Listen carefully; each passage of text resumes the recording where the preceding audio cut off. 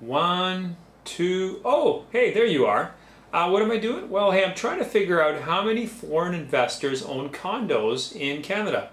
Well, this might be exactly what CMHC is doing as well, because they've recently admitted they don't know.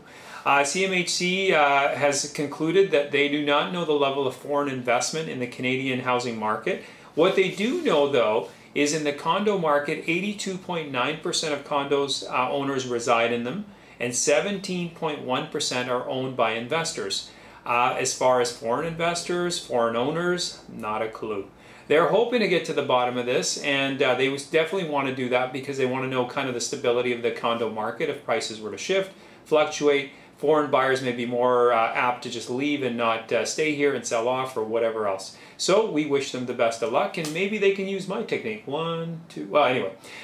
What we are certain of, though, is that if you need anything mortgage-wise at the Auxilium team, we're here to help. Auxilium simply means to care, aid, assist, and support. And guess what? That's what we do day in and day out. And we look forward to helping you.